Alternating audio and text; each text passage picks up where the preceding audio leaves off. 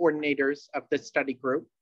And I'm going to give a short introduction to this particular segment and the transition from part 1 to part 2 of that we are starting today, and talk about the Psychosocial Foundation. And then I'm going to introduce Gabe Winant, our speaker today, who will give a presentation. And then after the presentation, we're actually going to poll you all to try to decide if we want to do breakout rooms. There will probably be less than 40 people in the breakout rooms. So whether that's a priority or not, or we want to keep it as a whole group discussion and have a slightly shorter program, will be up to all of us.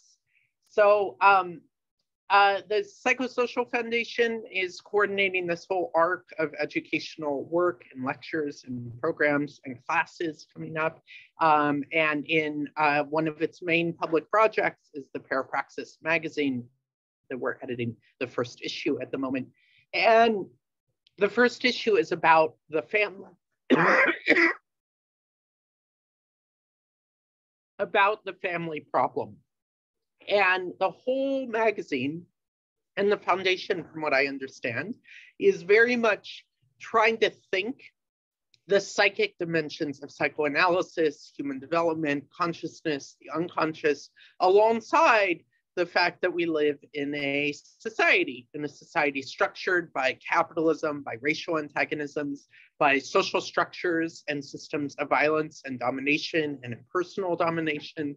And that this is both has a profound effect in shaping a psychic life, affects what happens in the clinic room, and conversely, perhaps psychoanalysis sometimes has something to offer, trying to think about the social world.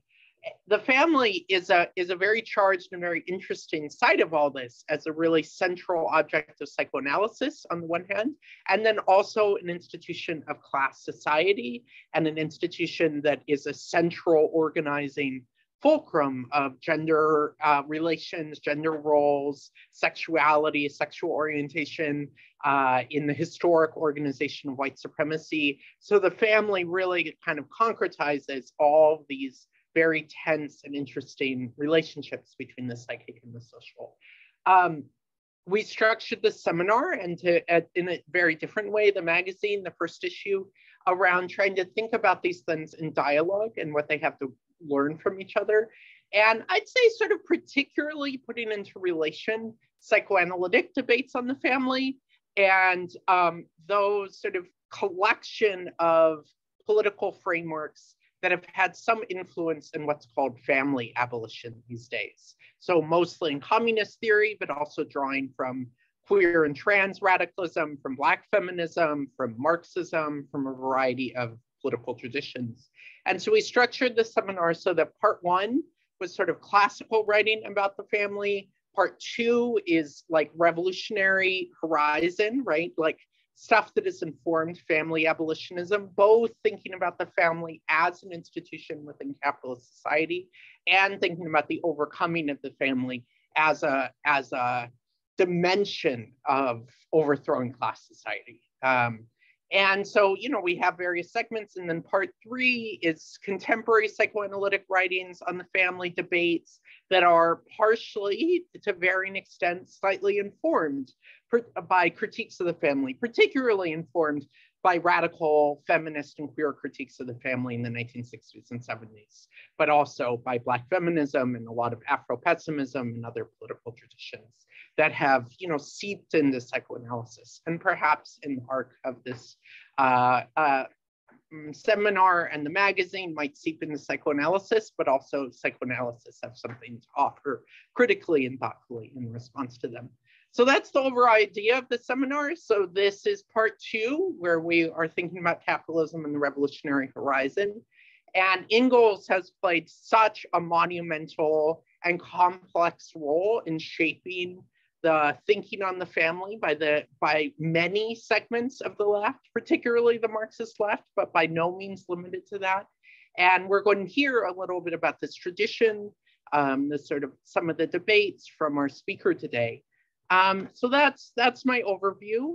So Gabriel Winant is an assistant professor of history at the University of Chicago.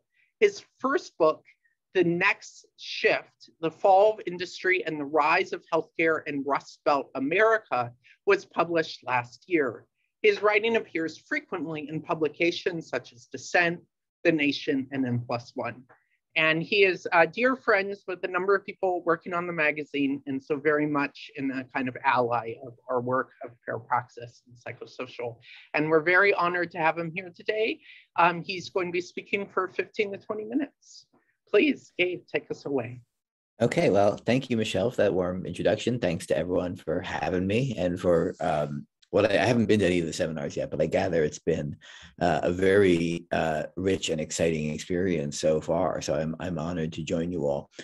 I have to admit that in thinking about what I wanted to say today, I think I probably imagined my comments for an audience less sophisticated than this one. I'm now looking at this call and seeing all of the erudite and brilliant comrades on this call who know these traditions as well or better than I do. So I will talk a bit and certainly kind of summarize and contextualize and lay out some of the kind of basic things that I think are useful in framing a conversation about Engels, about Seccombe, and more broadly about class and family and the kind of Marxist feminist tradition. But I'm not going to be that argumentatively or interpretively ambitious here. And I'm hoping that we can kind of bring out more together in conversation. And in particular, I'm really not going to put in any work at all to try to draw out direct links between the readings and psychoanalytic thought and traditions on the assumption that this group will be plenty able to do that together.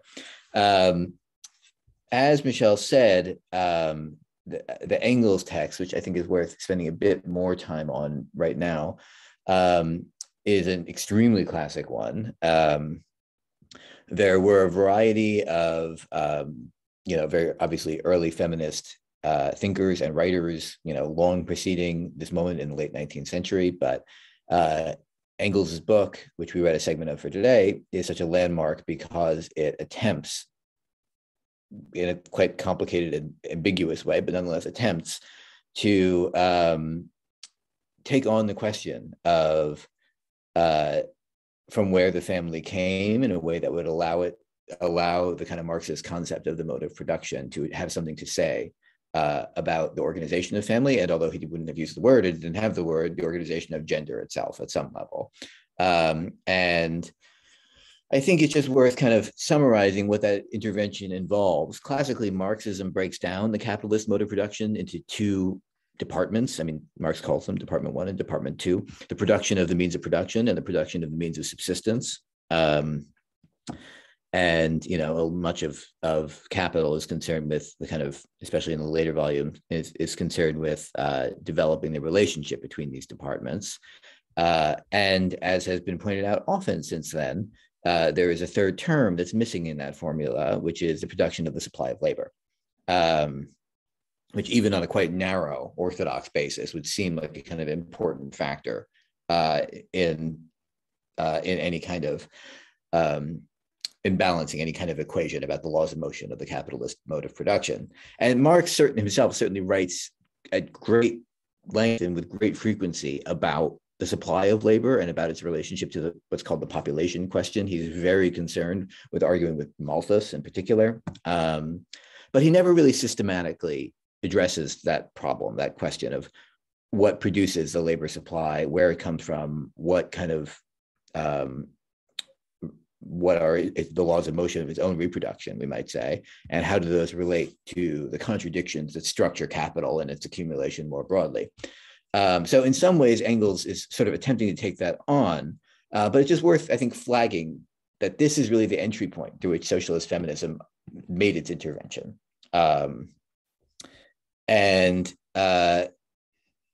Engels, let me talk a bit more specifically about Engels now. I mean, this book, as you can see from what you read for today, I'm sure many of you have read it before, has at one level a kind of basic debunking mission. It's interested in drawing a genealogical story of where the modern bourgeois family came from and where patriarchy, as it's in its modern form in the late 19th century, came from. That is something other than timeless, right? And that is, I think, the core of the power of the book. that the structure of the relationship of power between men and women, as Engels sees it, can actually be explained through the analysis of the development of modes of production. And if that's the case, then modern 19th century patriarchy is not timeless. And beyond that, also, a socialist revolution should be expected in some way to transform, to answer what was called the woman question, right? And to transform it in some regard. And the argument that Engels makes, which I'll critique in a moment, but the argument that he makes basically is organized around a kind of conceptual interaction between the incest taboo, which I thought would be interesting to flag for this group, the early accumulation of kind of what he would call primitive forms of property, and the principle of heredity.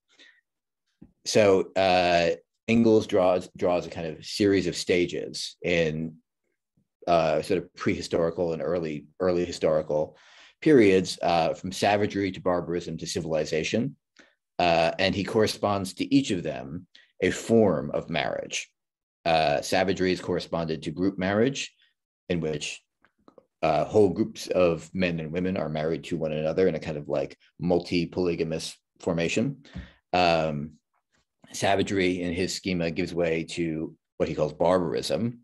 So this would be a kind of, like, if we were to attempt, which we shouldn't really do, but if we were to attempt to map this onto actual human history, this would be a kind of transition from like the Neolithic period, more or less, of or even the kind of Paleolithic period, in which, you know, we're roughly talking about like hunting and gathering.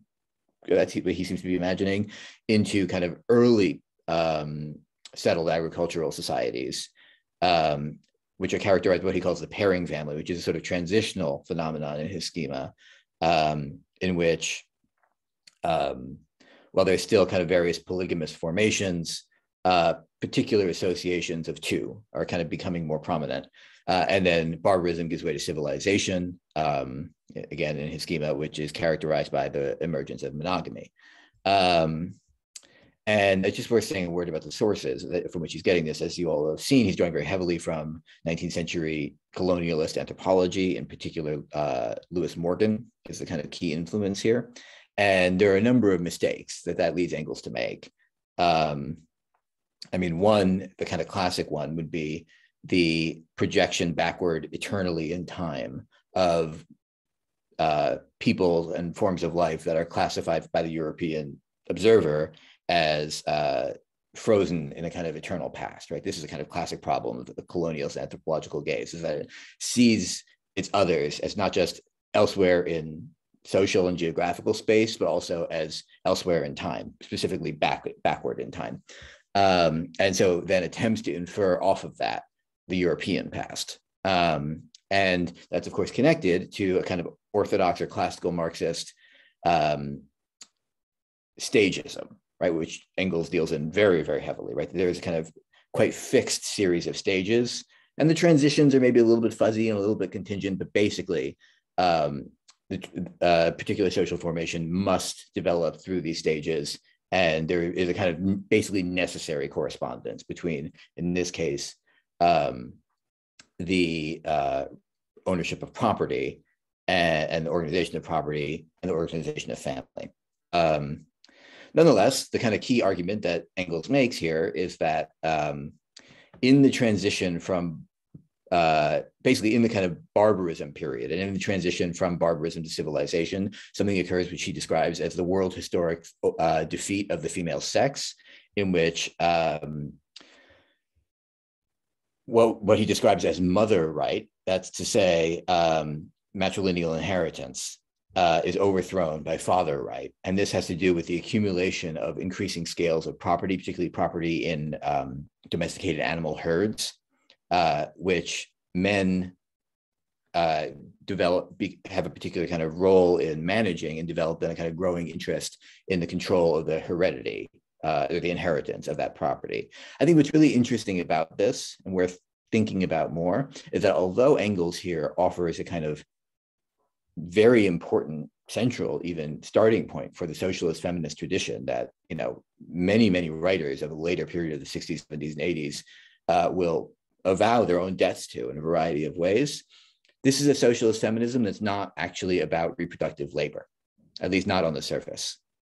It's about the organization of family and the production of children and the question of the inheritance of property through those children. But Engels is actually not really able to observe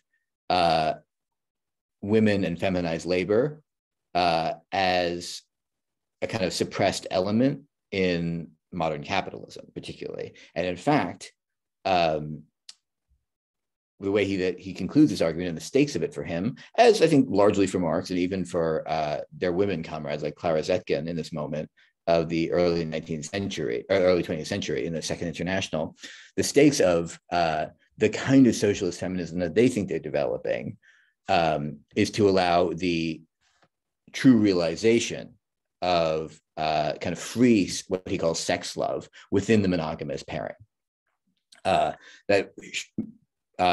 Because proletarianization and the emergence of the working class as a revolutionary agent makes it possible to, or as a potential revolutionary agent, makes it possible to detach questions of heredity, because the proletariat is propertyless by definition and need not concern itself in socialism with questions of inheritance, makes it possible to detach, therefore, heredity from love and sex and family. What it is assumed that socialism will mean is the kind of free flowering of sex love in monogamous relations. And I think that is quite closely related in some important ways to the failure of Engels to approach the question of women's subordination in terms of their labor. Although I think it's quite easy to read an argument about women's labor into his argument. He is not himself doing that. And does not quite seem to have the resources himself to do that. But I don't want to be too hard on Engels. The book is extremely important, obviously. And, a century later, it will be a very common kind of touchstone for many other participants in these debates on kind of all sides in various complex ways of the Marxism feminism debate of the 1970s and 1980s. I gather that next session is social reproduction theory.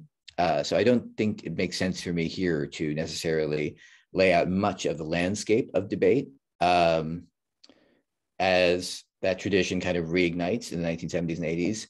But let me just say a couple more things about Engels, and I'll move on briefly to Wally Seccombe. I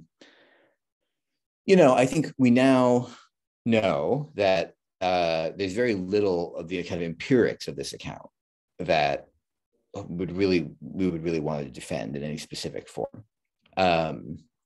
For the various reasons I've said, its reliance on anthropology and the way that he's doing is, the understanding that he has of ancient history, which is in some ways quite good for his moment, but nonetheless, we wouldn't want to import directly into our own. I think the value of this text is not in actually giving us a kind of direct guide to the kind of proper historical origins of, as he calls it, the world historic overthrow, world historic defeat of the female sex,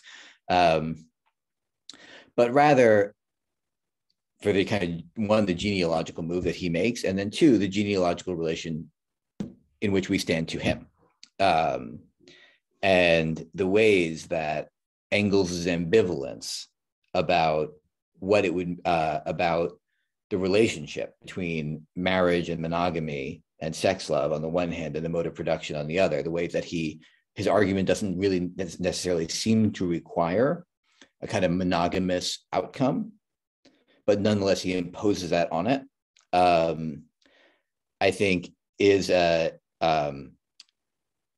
generative contradiction for us to think with in the present as we think about the shape of the debates that emerge from this text over time. Okay, then very briefly, I'll just talk about Wally Seccombe a bit. So Wally Seccombe is a participant, a quite important participant in debates in the 70s and 80s, in the kind of moment of reignition of socialist and Marxist feminist traditions that came out of the social struggles and political struggles of the 1960s. And by profession, he's a sociologist, or really even kind of a discipline rather, but he's a demographer, really. I think he would call himself a demographer. And that's a quite interesting position to be in. As he has written, Marxists generally have been quite leery of demography as a form of social knowledge for many good reasons. I mean, one, the kind of classic version of the population question and the kind of polemics between Marx and, or by Marx against Malthus, have generally caused Marxists and people in the Marxist tradition to treat population as not itself necessarily deserving of investigation, and population dynamics as not really having their own logics that are important. Obviously, then again, in the late 20th century, mid and late 20th century, well, really across the entire 20th century, there are kind of populationist politics that we would want to oppose very strongly, very, firmly. Seccombe is very interested in trying to figure out what we might want to do with thinking about population without necessarily committing ourselves to, or while resisting committing ourselves to any of the traditions that people on the left and radicals have steered clear of. So as you can see in Weathering the Storm, and this is true throughout his work, he does really take quite seriously we might say relative autonomy in some ways of population dynamics. That formula that I began this discussion with, the third department, along with the production of the means of production and the productions of the means of subsistence, the idea that the production of the population is a department, that's a formulation that I took directly from him. I mean, others would say that too, but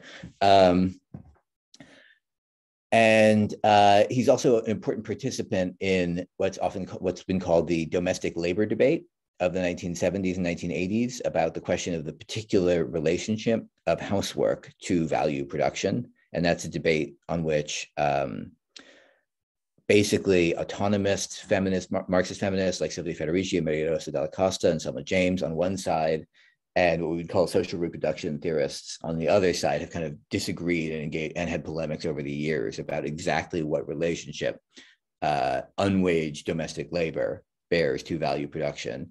We don't need to litigate that right now or go through the details of that right now, I think. But Seccombe occupied a kind of middle position in that debate. But here, I think what's important about the argument that he's making in Weathering the Storm is, first of all, his insistence that to understand population dynamics, we have to understand power struggles within the household, which is, of course, not news in the feminist tradition, but is a point that he is, I think, bringing into the analysis of the mode of production in a way that many Marxists, as well as the kind of economists that he's talking to, have largely ignored. And he identifies, in analyzing the demographic transition of the early 20th century, he identifies in particular four mechanisms that distinguish the demographic transition and which happened largely within marriage. So I think the key distinction that Seccombe is interested in drawing is that unlike previous moments of fertility decline, which have been about declining rates of marriage or changing ages of marriage or that kind of thing, the demographic transition of the early 20th century, which is an enormous demographic watershed, largely happens within marriage, and it happens through increased abortion, through coitus interruptus, through abstention, and through the increasing use of contraceptive devices. And in particular, there's a significant increase in vaginal devices, diaphragm, cervical caps. And for this to happen, Seccombe reconstructs what we can see of some of the political struggles within the household between husbands and wives must have looked like, as the struggle over, as women engaged in a struggle over conjugal rights, men's sexual access and expectation. But he also links this to the changing economic value of children. The children go from an asset to a cost over the period of the late 19th and early 20th century. And I'm going to read to you a quotation here. Employers gradually converted from an extensive to an intensive mode of consuming labor power. Domestic commodity production declined, leaving women with fewer ways to earn money at home. Young children were withdrawn from factories and sent to school in the face of mass campaigns against their exploitation in industry. The labor movement fought to define a living wage as a wage sufficient to sustain a working man's family, and proletarian families came to rely more than ever before on his income to survive. These shifts in the family economy, occurring first among the upper layers of the working class, raised the costs and curtailed the eventual benefits of bearing additional children. In response, working class families eventually brought their fertility into line with the new production regime. Breaking with an extensive mode of production, whereby women had continued to bear children until menopause, proletarian parents intensified the investment of time, energy, and resources devoted to each child. And he's very insistent that here what we're seeing is a connection between the dynamics of capital, that's the shift from the extensive to the intensive use of labor, a connection between that and the dynamics of reproduction within the family, but that connection he describes as culturally mediated within a loose equilibration. And I think this is really important to understanding what Seccombe is doing, that he wants to draw links between the different departments, as I was putting it earlier, or between production and reproduction. We might say that these things are elements of a larger totality, but that the relation between them isn't mechanistic or deterministic, and in fact is played out and mediated through struggles, in particular within the family. There are three key consequences of this transformation that he sketches out. One is shortening of childbearing years, creating the phenomenon of re-entry into labor markets for women, which he describes as the breach where the floodgate eventually opened. The second is the end of what he calls procreative fatalism, which eventually leads to a quite systematic or dramatic delinking of sex and procreation, and eventually what's called the second demographic transition in the later 20th century, when fertility rates fall further, in particular after the widespread availability of pharmaceutical birth control. And then finally, the rise of the concept of the idea of the priceless child and the emergence of the child-centered family. And here I think there might be an interesting connection for this group to pursue. So I think Seccombe is someone who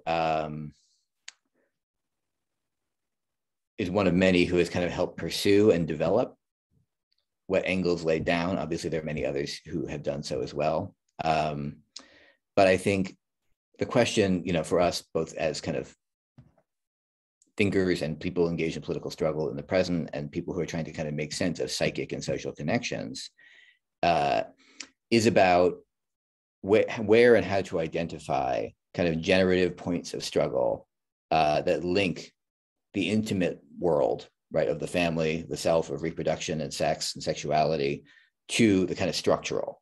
And I think he helps us sort of see how, or he does that for one moment, right? But I think he also provides us tools for trying to do that about our own moment. And that's, I think, another thing we might talk about some. So I'll stop there. And I guess now we can just have discussion. I'm happy to answer questions if that's helpful, although I want to hear what others think as well. Thanks.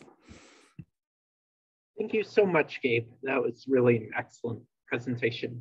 To structure the discussion a little bit, I want to do a part now where we really focus on trying to understand Engels and Seccombe, and we hear whatever we want to ask Gabe and share thoughts specifically about these texts and the political tradition they represent, and do that for about 10 minutes, and then shift gears, either in small groups or in the whole discussion, to bridging it with psychoanalysis and to thinking psychoanalytic theory and research alongside this political tradition.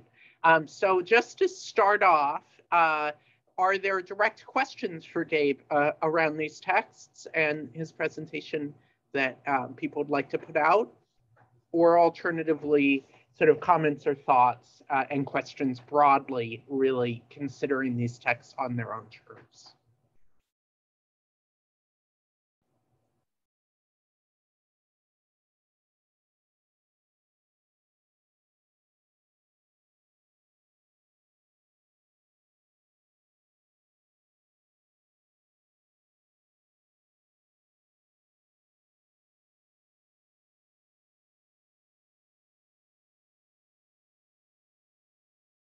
Okay, yes, Michael. Hi, thanks for the great presentation. My question's about the long historical trajectory of the family and two key watersheds in this. So Engels is linking monogamy this kind of new type of family to kind of ancient Greece and Rome and the institution of inheritance through the paternal line. Does Engels or like anyone else give us an idea of what form of the family is specific to capitalism that comes in a bit later? I mean, I know someone like Federici has things to say about this with the severe outlawing of contraception at that time. Angela Mitropoulos talks about the kind of the coinciding of the household with blood ties, which isn't something you see in ancient Greece and Rome, because the household consists of slaves as well that are part of the household. I'm wondering if Engels or anyone else gives us this. I have a similar question about Fordism, but maybe I'll just leave it there for now. Thanks. Sure. I'll add to this question a little, because it was the question that I had in my head, that a lot of Marx really marks this dramatic shift between feudalism and the organization of capitalism around all sorts of social dimensions. And so often that's a rupture that Marxists are very preoccupied with. And Engels, in this book and elsewhere, is much more interested in the transition to civilization, to what we might call a kind of consolidated, organized class society. And like I'm interested in both the empirical question Michael posed about the differences of the family and capitalism, and how the shift in periodization, sort of what it means for how Engels theorizes and how we understand the family. Like, to what extent is the bourgeois family an intensification of the feudal family? To what extent is it a rupture that Engels doesn't quite see? Things like that. Yeah, it's a great question. And actually, Wally Seccombe's other book is really great for this, which is about family through the transition from feudalism to capitalism. But I think the questions are absolutely right to observe that although Engels is interested in bringing family into or would appear to be interested in bringing family into the kind of analysis of the mode of production, actually, he's not really dealing in the categories of mode of production. He's dealing in these kind of basically racial categories, right? Although he was not quite articulating it that way either, of savagery, barbarism, and civilization. Once you have civilization, you have monogamy, which then the bourgeois family is just a kind of perfection of the principle of a certain kind of property, or I shouldn't say that, rather. The bourgeois family is contradictory, rather, because the bourgeois family both brings forward in time the kind of older linkage between monogamous marriage and patriarchy and property inheritance on the one hand, but also the bourgeois family is contradictory in that because it's no longer, it has a kind of element of liberal freedom from status-based bondage, also kind of makes possible a collapse for Engels into a genuine monogamy, which is free from kind of questions of property inheritance. But it's true, actually. So this is like, you kind of caught me all in a slippage in my own analysis. And I think you have caught Engels in a slippage in his own analysis. It's true that the bourgeois mode of production, as an actual kind of mode of production with its own logic, doesn't really seem to figure in important ways here. And I think it's to that Seccombe is, as well as many others, is addressing much of his analysis, because he would argue that the family form, the nuclear family form that's kind of characteristic of the capitalist mode of production, can't be projected back even into feudalism, much less further. That in the transition from feudalism to capitalism, it's been long and widely acknowledged that there are kind of important demographic dimensions in that. And the debate about that transition often has much to do with, on the one hand, the consequences of plague on population and labor supply, and on the other hand, the commodification of the reproduction of enslaved people. So we know that there's a kind of demographic element to transition, but nonetheless, it's often been argued in kind of mainstream social history that the nuclear family predates the transition as a kind of dominant mode of familial organization, at least in Europe. And I think Seccombe is quite effective in showing the ways that that's not the case, and is in fact the nuclear family is a kind of for the proletariat is a kind of survival mechanism that is developed over the course of the Industrial Revolution in response to the social pressures of proletarianization. Okay, let's take one more, or perhaps two. Ebenflow. Oh, your hand is raised in the digital world of Zoom.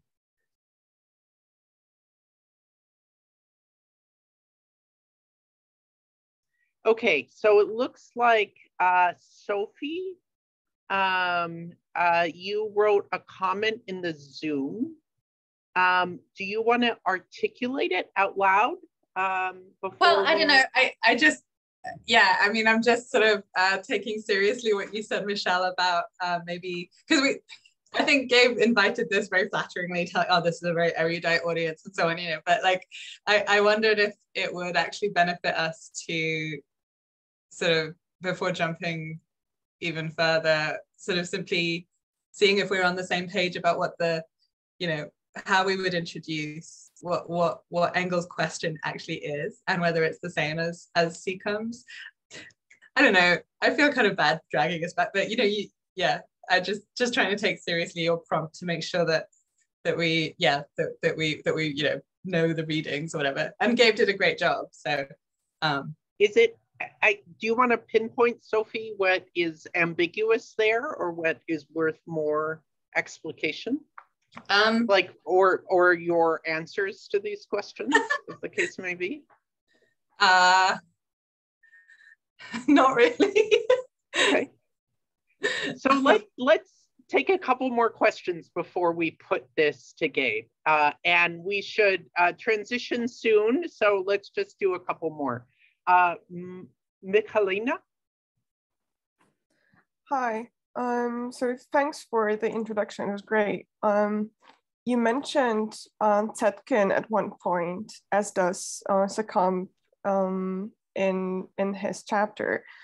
And it seems that, you know, in recent years, there have been quite a lot of attempts to sort of recover figures of early 20th century socialist feminism as like these very obvious figures of, you know, somehow obvious of identification and inspiration for current movements. And, you know, Seccombe's example of contraception sort of sheds light on, you know, how not obvious these figures are, and how often they actually, you know, sided with their political parties over the sort of interests and demands of the female proletariat that they were, you know, supposed to, you know, represent in some way. And, you know, from what I've read, Zetkin was also, you know, extremely hostile to any sort of forms of gender, sort of transgression or fluidity that she sort of observed in Germany at the time. And sort of, you know, very openly queerphobic in that sense. So I was wondering if you can sort of speak on the sort of maybe more, you know, female part of that tradition at the time. And, you know, these, you know, female figures, which, you know, are often made to be these, you know, obvious figures of identification for feminist, socialist feminist movements now. And are not often, I guess, sort of read very carefully. Such a great question. So let's put these both to Gabe. Abby and Elias, I'm going to table your questions until after the break. So Gabe will answer these, and then we will move to figuring out what we're going to do for the rest of the session. Those are two great questions. Maybe I'll take them do my best in that kind of opposite order.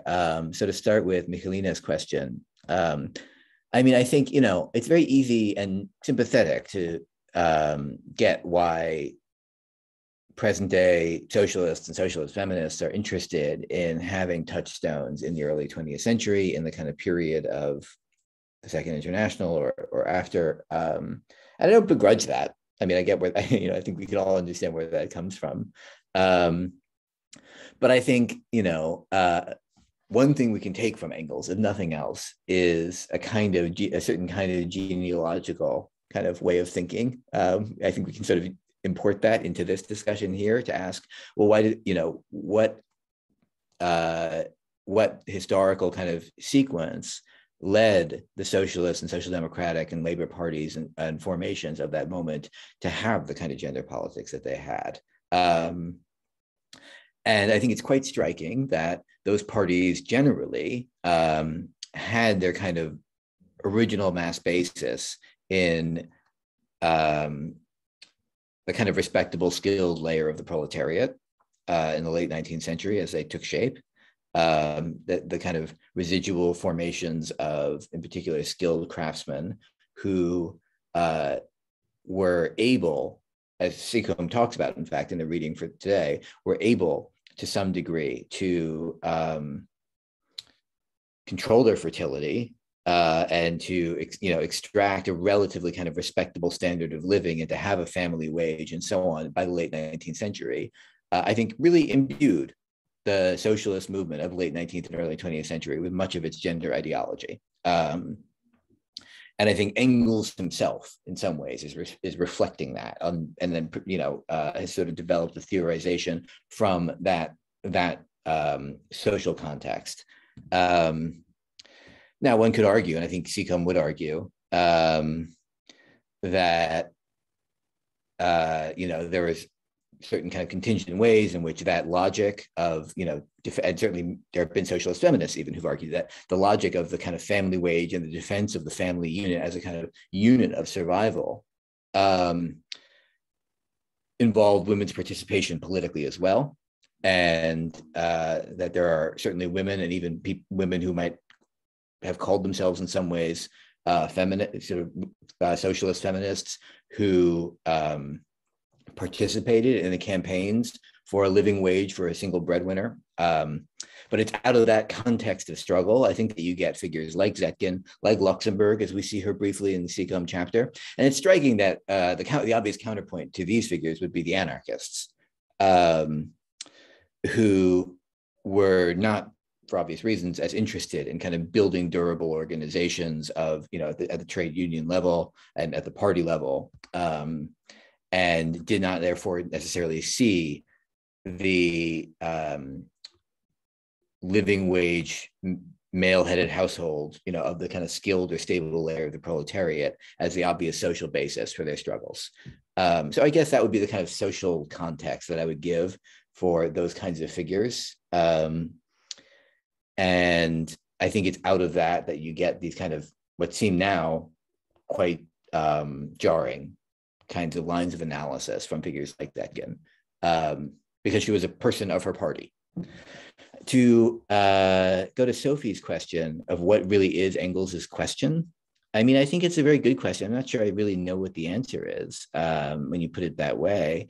It seems to me like what Engels really wants to show, as his lots of contemporaries or slightly later figures like August Bebel, for example, who wrote, I think, probably the most widely read book on socialism and the woman question, wanted to show was that capitalism, or the capitalist mode of production, corrupts the morality of women, and that this is a kind of reason for its overthrow. So to kind of continue from the previous answer, right, sex work, adultery, certainly excessive fertility, which is not quite a moral question in exactly the same way, but it's, is related, we might say, are reflections of the ways that the capitalist mode of production and the bourgeois family can't actually deliver the goods that they would appear to promise to women. And in fact, the reason that women should participate in the socialist movement, which certainly Bebel and Engels and Zetkin all thought they should, is because the thing that women really want, which is controlled fertility and a kind of respectable moral and sexual life, is only available through socialism. And I do think that that's basically what their line of analysis was. And I think, it's possible for us to appropriate it for ourselves nonetheless, without taking all of that on board, or to at least appropriate parts of it for ourselves and to kind of appropriate some of the kind of problem ourselves without taking all of that on board. But I think we certainly can't do so blindly, right? Or otherwise we get a lot of that baggage.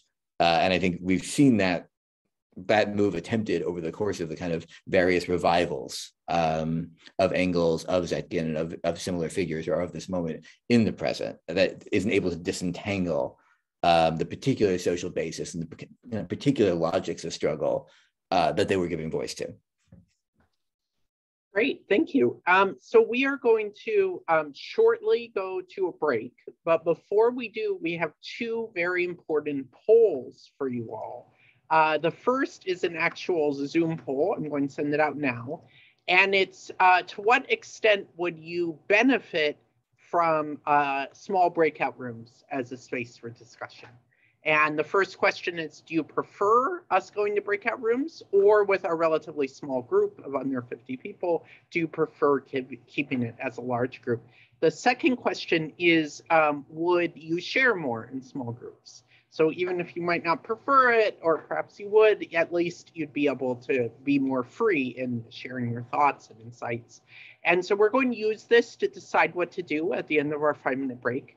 The second poll, Hannah is going to put in the chat and is a Google form, and it's your overall evaluation of the format, the arc of the seminars, and we're going to use for trying to decide moving forward about whether to do breakout rooms or not, and in future seminars and whatnot. And we wanted to put it in the chat before the break so that we don't lose people. Is it possible to share it, Hannah? Great. Okay, so I encourage everyone to fill out both. We will now do a 5-minute break, and based on the results when we get back, we will either do a breakout room or a whole group discussion. Anything I'm forgetting, Hannah or Wendy? That sounds great to me. Okay, so 5-minute break. I enjoy the break, and I'll see you back in a moment. Oh, and if you are not joining the breakout rooms or whatever, you do what you want to do. I'll see you all shortly. Yeah.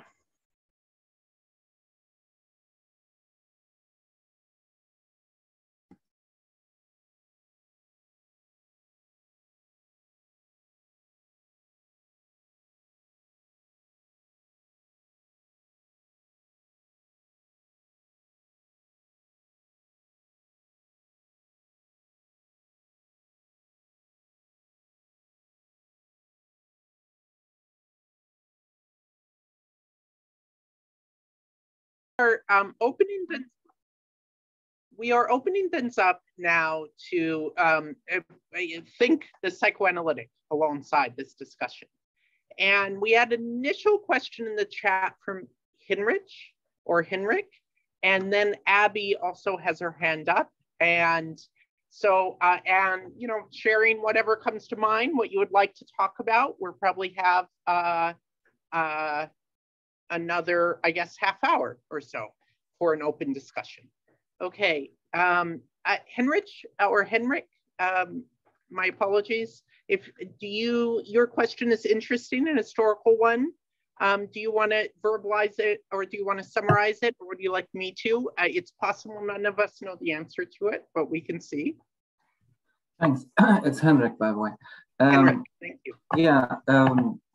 Like I wrote, when I was reading the Engels text, I was struck by the similarities to Totem and Taboo, but it makes it seems to draw from the same sources or similar sources in the anthropology, and it sort of seems to draw similar conclusions as well. So I was wondering if Freud, seeing as he wrote Totem and Taboo at least 20 years following the Engels text, if he was aware of it at all, if he was in dialogue with it somehow, and how does it relate to how do they relate to each other, so to speak? Let's give Gabe the first pass. I don't know the answer. I would defer to someone who knows Freud better than me. Does anyone have informed speculation to offer? There has been a literature about Freud's relationship to Marxism and exposure to the Marxist movement in various biographies and articles, and some evidence of which articles he might have come across here or there. Does any Freud scholars want to weigh in? I mean, my guess, this is like a breadcrumb. I mean, my guess is just it's the shared interest in anthropology that leads them to this sort of shared speculation about, right, the beginning of, yeah. And I was going to say Pat's here, so I think I'd love to hear Pat answer this question. But I think it's this transition between matriarchy to patriarchy comes out of an anthropological knowledge of the time. Pat, do you want to grace us with your voice? Well, that's very sweet. Hi, everyone. This is amazing. I mean, my question was actually going to be about sort of trying to import some Freudian terms into that, but I wanted Abby's question actually was more. No, we can get that. Okay, like I guess like what I was thinking about in this light, or in regards to this, was like, you know, Freud has these comments in the anthropological works about, you know, communism being misguided or utopian, et cetera, right? And a lot of it seems to boil down to, like, I'd say two things, right? One is like this question of stagism, right? In some ways, in the way, like there's, and I'm not very good as a scholar of Marxism, so I want to be enlightened about this, but like that there isn't a inevitable linearity to the way things develop, and that much as like the unconscious is kind of timeless, certain social forms or like social exigencies abide, right? And to give an example of this, right, I'm thinking about how you were talking about how there are these contradictions to the bourgeois family,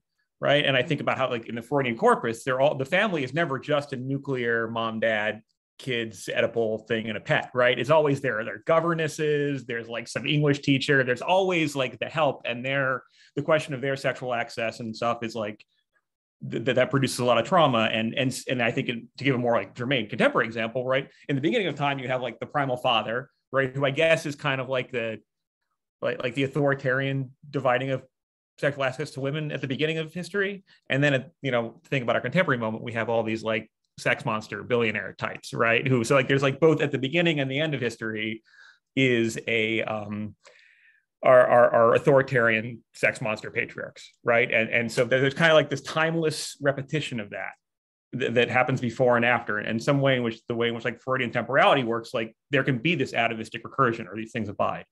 And then the second thing I was thinking about, and this is the term I wanted to import into this to sort of think about, is like aggression in some ways. Because like Freud sort of, and this gets at Heinrich's question, right? Like basically says that from his perspective, communism is like in error, or like the great Bolshevik experiment is doomed to failure, because from his perspective, aggression precedes private property. Right, and the private property, and I think I'm certain this is probably a mischaracterization of the Marx or in the Engels, but like he basically says that Marxists and communists seem to think that private property produces aggression. Like private property, the creation of private property is like the original sin that then creates aggression. And I guess that my question then was like, and aggression is one of these things that like that, you know, patriarchal sex monster ghost like seems to abide, right? So I wanted to ask you about like, is there a way to think about like this idea of aggression or like dominance as an impulse or something that's satisfied that we can see in the stagism that Engels has got going, or in Engels' specific stages? Like what's in it for the patriarch, or like what's up with like the desire to dominate through sex in some way? And how is that either contingent, like these other things you've been talking about, or is that something we can think of as being sort of timeless or more or less mutable? So that was my question and my thought on the question that Heinrich so astutely raised. Should I try to answer that, or Go for it? I mean, I think it's a very good and complicated and challenging set of questions. I think the place I would immediately suggest to turn to for an attempt to kind of grapple with that is Gail Rubin, who, you know, is one of the in her classic essay Trafficking Women is really kind of one of the central figures to kind of grapple with Engels and try to really kind of cross Engels and Freud together in some ways. So I think it might be useful for us to talk some more about Gail Rubin, and it seems like there's some enthusiasm in the chat for doing that. But I guess rather than try to do that myself, I want to say something more broadly about I think like different versions of the Marxist tradition that we might find useful to think with here. You know, it seems to me that really across the 20th century, you get a variety of Marxisms, which are one, resistant to the stagism that's very potent and kind of pervasive in, you know, the moment of the 1880s until World War I, more or less. Resistant to stagism, and two, related to that, interested in a kind of more contradictory and composite way of thinking about consciousness, which brings in another kind of possible line of connection to the Freudian tradition, obviously. So while you're talking, Pat, I was thinking about, you know, Gramsci has this line that I love and always think about, where he's describing the structure of consciousness and says, you know, parts of it, this is to paraphrase, but like parts of it are like from the Stone Age, right? And parts of it are from the newspaper that you read that morning. And parts of it are from, you know, what your priest tells you, and parts of it are what from your party organizer tells you, and parts of it are from, you know, things that you're trying to figure out yourself in your job and in your family and whatever. You know, I think that, or another obvious place to go would be to Althusser, who obviously is like very directly engaged with psychoanalysis and psychoanalytic categories and is trying to transpose them onto Marxism in various ways. I think the traditions in Marxism that are resisting stagism in that way, also, I think it's striking that they give us different, they give us different renderings of consciousness that I think we tend to get from the kind of orthodox or classical moment. And I think that would be a rich thing to think more about why that is, and what resources that makes available for addressing this question about the relationship between property and aggression. Because I don't think you necessarily have to have an answer about the fundamental priority of one over the other from that perspective. Happy. Thank you. Here, scoot over. Sorry. Thank you so much, Gabe. I really appreciated your presentation. And I'm so glad you brought up Gail Rubin. I feel like Patrick brought up male sex monsters, and I want to talk about like the opposite of that, basically. You were talking early in your presentation about, I think the phrase was something like Engels' failures of imagination. And I think at least part of that circled around his, I guess what I would call doubling down on what we would call monogamy, not what he's calling monogamy. So we get, and I was thinking about Gail Rubin, it's on page 19, if anyone wants to look at it, is like, there's like 3 paragraphs where we get the sort of like, okay, there's going to be, you know, here's the revolutionary horizon of sexuality in the wake of revolution. And you get this thing that actually reminds me a lot of not Gail Rubin's Traffic in Women, but the essay on the radical politics of sexuality, where she's talking about like the radical sexual pluralism that she thinks is necessary, you know, for us to usher in an era that obviously didn't happen. But do you have any, here's my actual question. Do you have any insight into why Engels has this, I guess, since we're talking psychoanalytically, I would call it a blind spot, where he's so open to this radical revision of sexual relationships, except it still has to be in the pair form? Yeah, I mean, I think it's in some ways, the key question for evaluating Engels. And to go back to the earlier question from Michelina, I think that this frustrating quality of this kind of the socialist feminist thought of this kind of classical era of Marxism. I mean,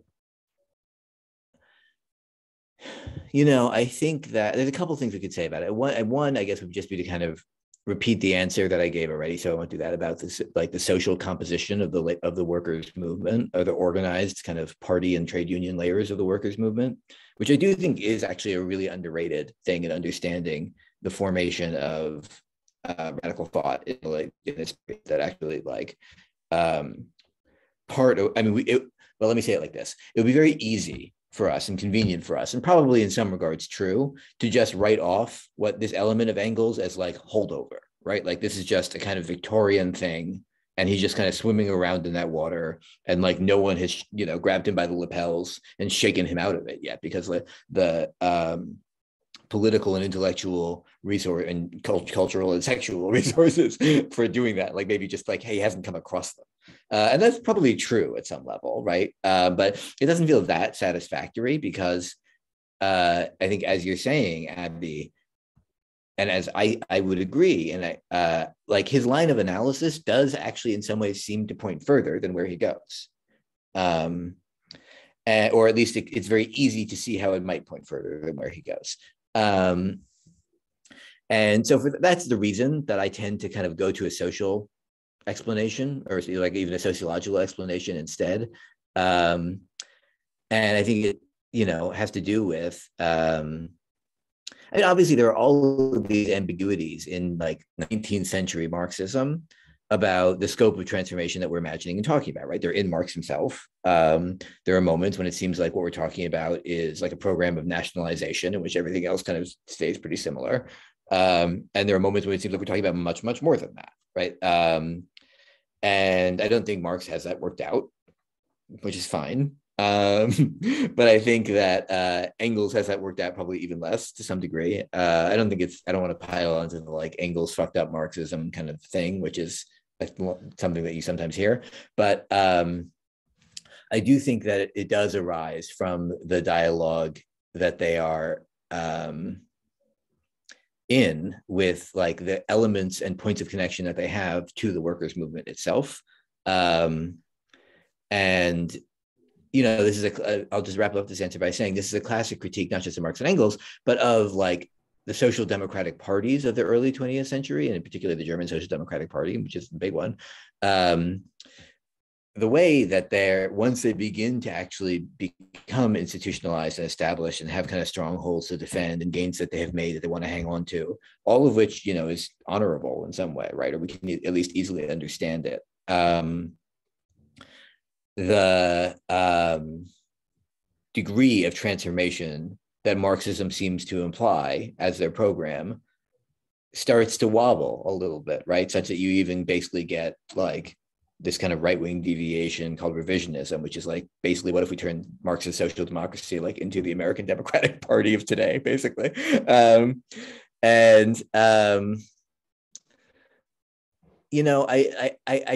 think that's about how difficult it was to actually forge the connection between Marxism and the working class movement, and how much that led Marxist intellectuals to take the working class movement in its kind of particular and contingent forms of appearance as expressing the kind of inner logic of their program.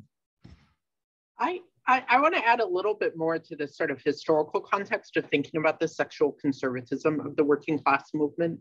I think Gabe is exactly right to point to the Second International as being a sort of strata of better off workers by and large. And that part of what happened in the 1890s and 1880s was this beginning to sever what was a quite blurry distinction between respectable workers on one hand and the sort of degenerate, disgusting, queer, poor people lumpen on the other. And that the Second International and the Orthodox Socialist movement really consolidated as a base amongst respectable workers, so that the lumpen in Marx's work is a very blurry, chaotic category that is like everyone who's hustling. It becomes more and more an actual elaborated social gulf, right? So sex work, for a long time, sex work was extremely common in the life course of most working class women. And then by the 1890s, all sorts of campaigns against sex work, both by the bourgeoisie and the state and the socialist movement, it becomes like those who engage in sex work are radically unlike the respectable working class. And I think this distinction is not just an automatic sociological phenomenon of better paid workers. It is a political gambit by the base of the Second International to pose itself to the bourgeoisie as capable of governing, right? It's a political gambit to win suffrage, which is the centerpiece of the political strategy of the Second International and produces all these later contradictions. It is the gambit to say that we are capable of co-governing with the bourgeoisie in its more revisionist or reformist tendencies. And it's the gambit of saying we can establish a workers' society and a workers' state governing over the whole of society, that we are a governing class, which is not really a part of Marxist thinking to speak of. You know, it's an offhanded mention in the Goethe program, but it becomes this whole, and so how do you pose yourself as capable of governing? Well, you pose yourself as modeling your gender, sexual, and family codes off of the bourgeoisie.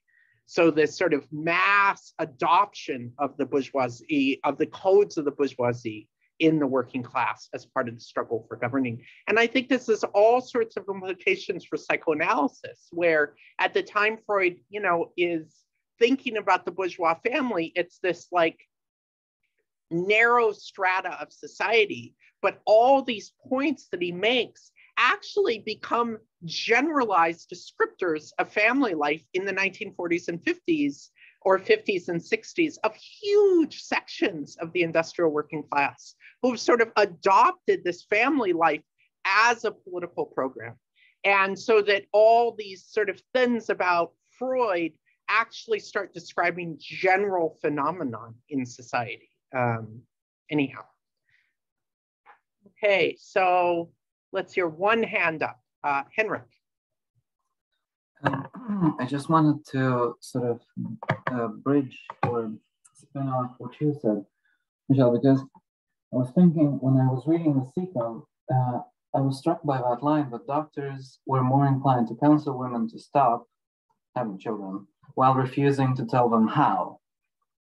And that brought to mind the contemporary sort of environmentalist movement, where people are constantly being told to stop doing certain things, such as consuming, wasting electricity, using petrol cars, etc. But they are never told how, and they're never given the means to, much as in a similar way as the working class wasn't given the means to control its own reproduction.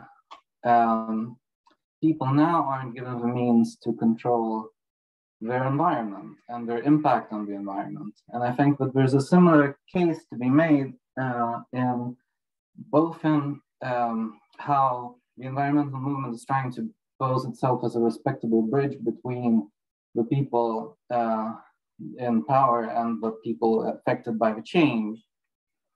And also how there's a similar sort of demand for action in the fertility crisis of the 1920s and the ecological crisis now, and a similar gap between men and women in terms of power to affect change and motivation to make the change. I was just struck by the similarities in how there was this great demographic change that seemed to come about sort of on its own power, and there's no explanation, according to Seccombe, as to, there's no primary cause which you can point at to say this drove it. And there's a similar need for a similar mass reorganization of priorities in society, but there's no sort of way to affect this change now. I don't know if this makes any sense in relation to this, but I was just struck by the similarities when I was reading it.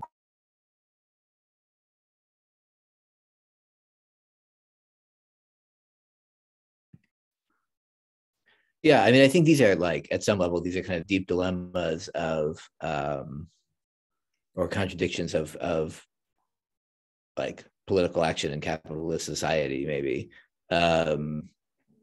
And we could probably come up with further versions of the comparison that you just drew, Henrik. I don't really have anything that insightful to say, except that I think I understand the resonance that you're describing for us. And I think it, you know, it arises in some form also in the politics of family abolition itself, probably.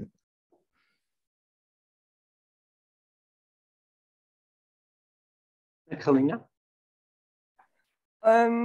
Sort of, I think that sort of one way to sort of bring psychoanalysis into this conversation historically is also sort of connecting it to that question of sort of, refusing the working class access to knowledge and sort of resources to sort of, influence their own sexuality and reproduction and sort of, forms of kinship.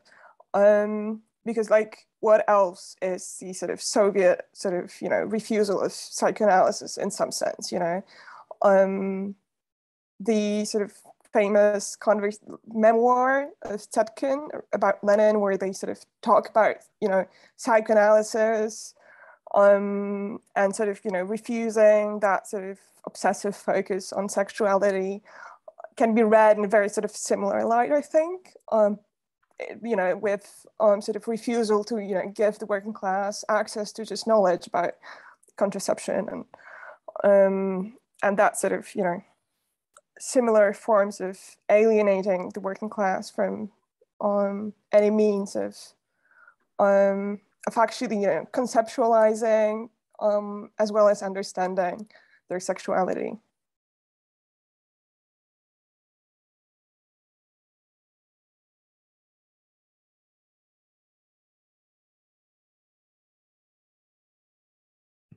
Should I respond to each comment, or I don't quite know what format we're in now. It's open. I mean, we don't have a lot of hands up.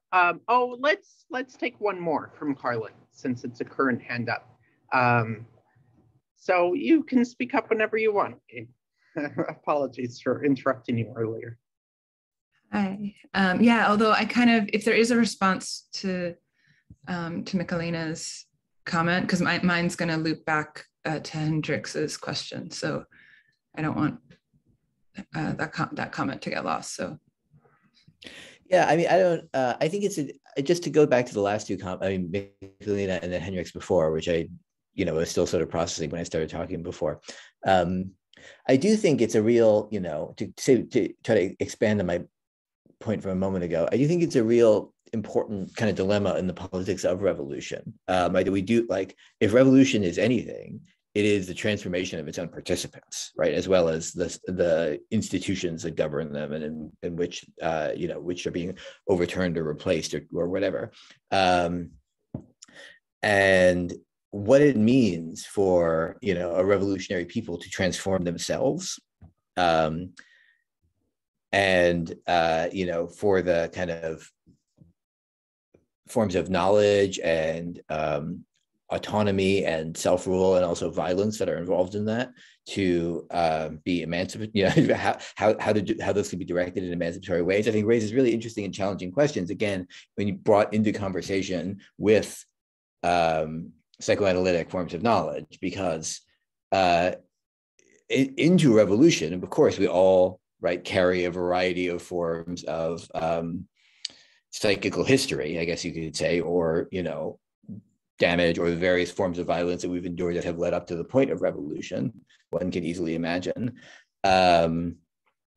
which are probably not all going to be in sync with one another in any clear kind of way. And I think that, I don't know the answer to that, obviously, but it seems to me like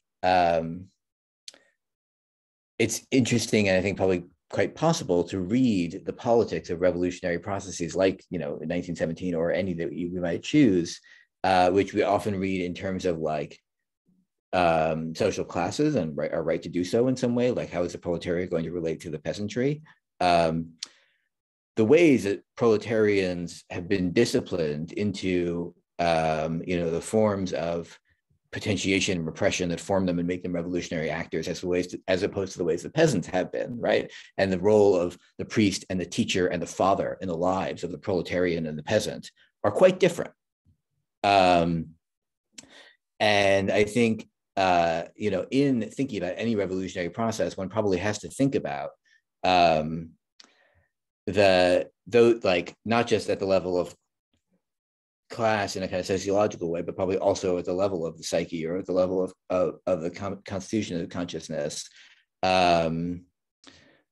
those kinds of questions, which it's very easy to see. I mean, I guess all that's to say, it's very easy to see how at some point, Lenin might say look, we can't get into all of that, Jesus.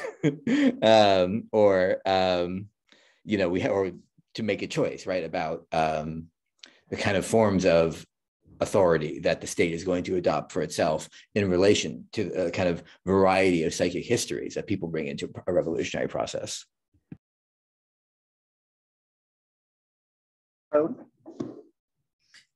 Yeah, I think I just wanted to, when Hendrik, you were making your comment, it was bringing me back to the question that was asked about the relationship between aggression and private property earlier.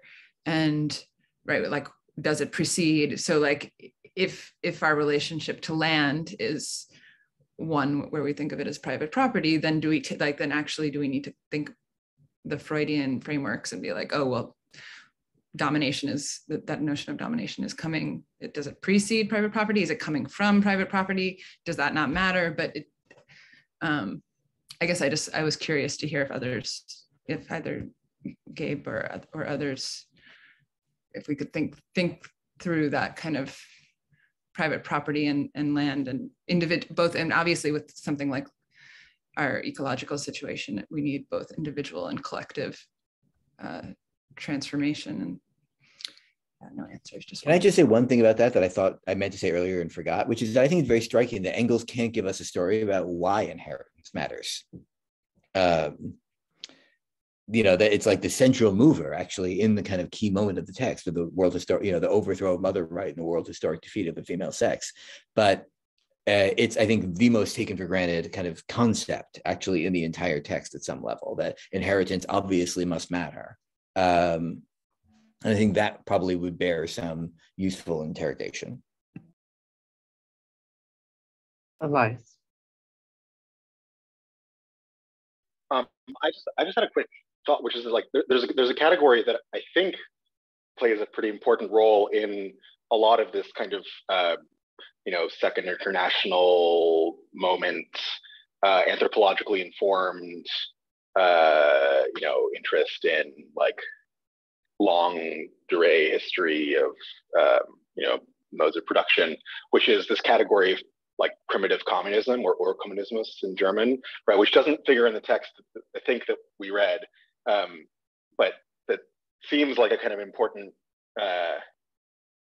thing to bring up in this discussion of the question of like the primacy or the relative priority of aggression or private property, right? Like if part of what you're trying to extract from your reading in anthropological research is, the notion that there was this, if your strategy for sort of debunking the necessity of capitalism is to say that in fact, and the possibility of communism is that in fact there was this state prior to all of this, where there was a totally different, not only like relationship of production, but also a different kind of like affective or emotional. Not obviously not everyone who like writes about primitive communism is like, and they were all happy all the time, and like nobody ever fought, but like that's part of the, it's not just like, oh, there's this stage. Like one of the stages is something like communism, and we know, therefore, if we know that this stage happened, then we know we can have something like it again, even if it's not going to be exactly the same, right? But like that seems like a super important part of like one kind of pretty common narrative that at least some of the kind of like Marxist and Marxist affiliated thinkers were drawing on, which obviously is like very much not the kind of picture of the primal that Freud leaves us with. And I feel like the kind of the removal of the image of primitive communism from or the complication of its like position in the kind of like Marxist historiography does something important to kind of like where we place the kind of persistence of like aggression and negativity and conflict and so on. Yeah, I mean, I don't have more kind of insightful thoughts about that. Just worth mentioning. Emily?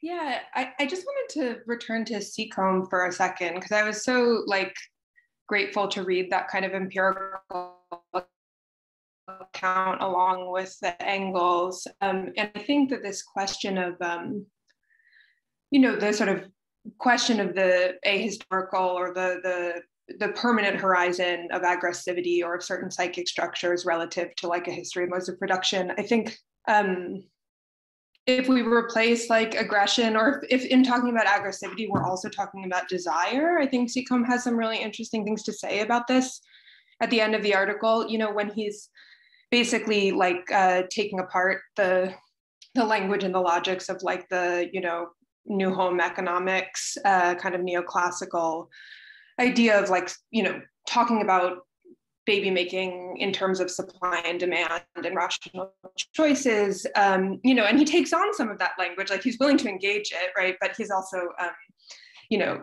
basically is like, what does it mean to say that these women wanted to have babies? Like, what would it mean? What does it mean to even give an account of desire that's so radically constrained by, what he calls procreative fatalism? Like, if you think you're going to have a baby, then you're going to want a baby, right? Like that the idea that desire could be somehow extricated from the set of material conditions that produce it, or that shape like what forms those desires can even take.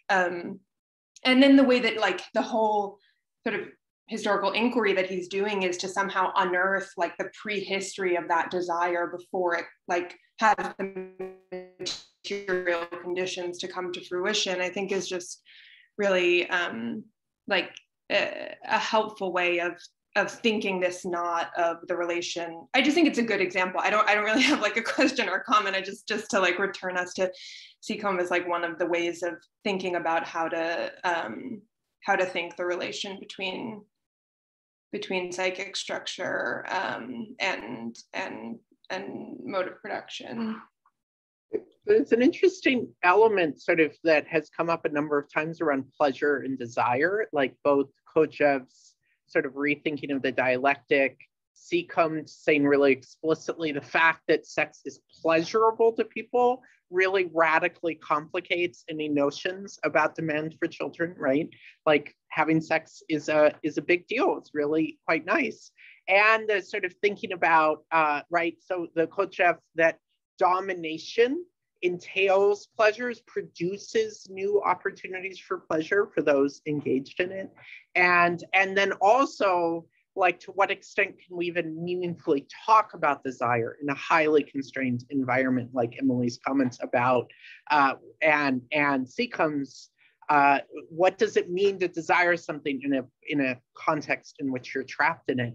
And these are all questions that, like, psychoanalysis should have a tremendous amount to say about, but that the kind of failure of psychoanalysis to think enough about the social link, about the relationship of society outside of, this little bit of social commentary written by psychoanalytic theorists, means that in a lot of clinical practice, that kind of thinking is not really integrated.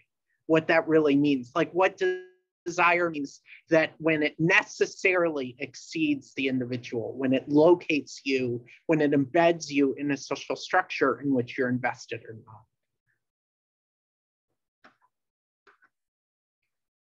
Hey, other hands, comments?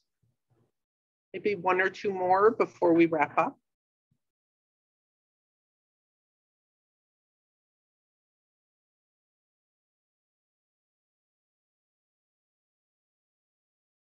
Do you want to comment about any of this, Patrick? I see your multiple posts. Oh, just one post, sorry.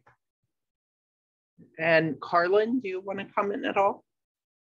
There's a lot going on in the chat. You're good. We save the chat, so we'll figure out how to sort of condense so many resources. Thank you so much. I see, Abby, you just took your mic off, and then maybe that was for Patrick. Okay. Okay, sure. I guess like the one thing I'm thinking about here, which is it's a perverse move, right? But like, and I'm not suggesting a moral equivalence here, but as we think about like the constraints of what's imaginable or desirable for people who are sort of outside of power and who are, in positions of being dominated, this seems to harkens back to this sort of that question of like the reversion to this like atavistic and the sex monster idea, where it's like, well, the elites in power, their desire, their pleasures seem kind of constrained and banal and repetitively determined over the long durée of time, right? Like they're being able to dominate the people around you is a tired, played out thing, yet that's what they think power is, right? And that's what's given to them as being pleasurable, and therefore that's what they do. And I think there's something really striking about being able to think about them as being constrained imaginatively, even as we think about them as imposing conditions of constraint on others beneath them. That's all I was going to say. But yeah. Even flow. Yeah, my comment is a kind of a perfect just topper on what Patrick was going off of, because my thought was about these billionaire sex pests. Probably the part of the conversation we were talking about, like the political problem of transformation and of the family in this case, or sexuality or whatever, and how the sort of family values buyout always kind of comes in and kind of swoops in and reduces that movement past the transformation to something quiet. But apropos to these billionaire sex pests, I think as a sort of news clipping to introduce to this, Errol Musk's recent comments about, in response to it being found out of having fathered a child with his stepkid, in his own defense seemingly said, we're put on the planet to reproduce. And I just found that immediately so kind of sad and Sisyphean as a way of kind of like framing his appearance in the media. But in any case, I just want to throw that out there, and like, if this is happening in the news, maybe there's something, there's a moment here to kind of like shift things around. Michael.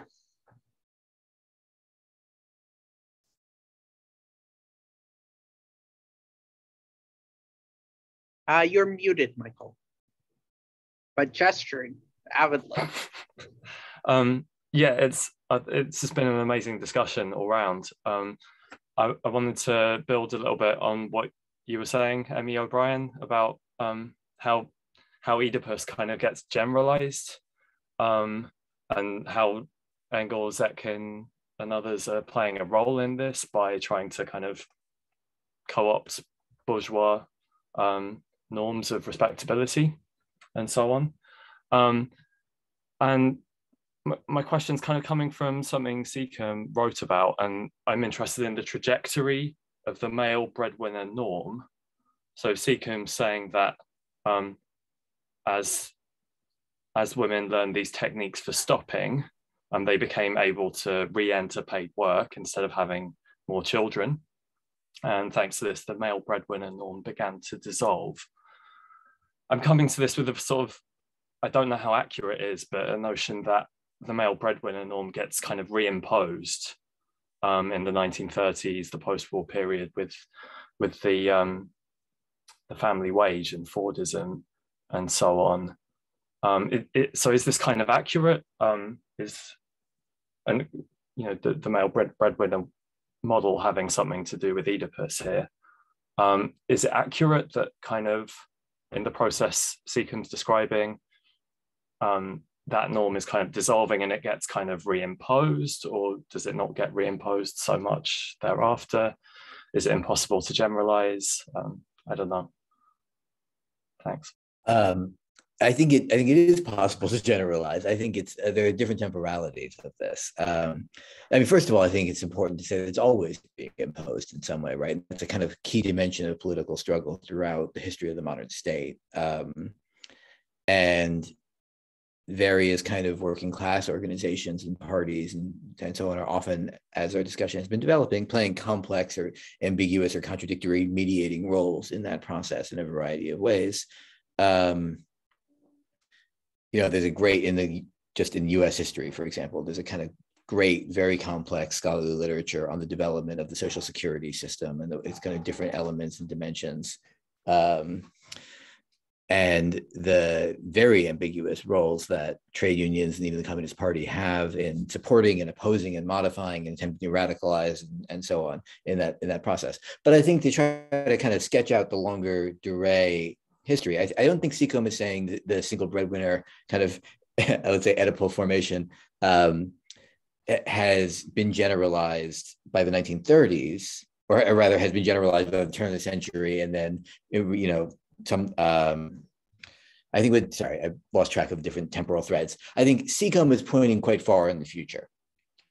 He's saying that while the single breadwinner kind of model arises as a kind of viable model in the late 19th century for strata of the working class, it then begins to generalize over the course of the entire first half of the 20th century, but simultaneously within it, because of the ways that it's based upon a certain kind of control of fertility and a certain assertion in a kind of struggle between husband and wife of the wife's ability to control fertility, it simultaneously also lays the groundwork for a late 20th century phenomenon, which is obviously familiar to all of us. And there too, right, as we know from Melinda Cooper and others, there's a kind of attempted reimposition dynamic, which plays out in important ways across the late 20th century and into the present. But I think to wrap up the conversation some, or to kind of make my contribution toward that, the attempted reimposition of a single breadwinner model is actually not totally possible, right? That's not to say it's constantly being attempted and enforced in a variety of ways.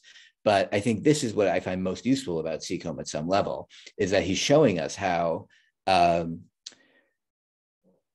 struggle over fertility and reproduction within the family does actually transform the mode of production in quite deep ways.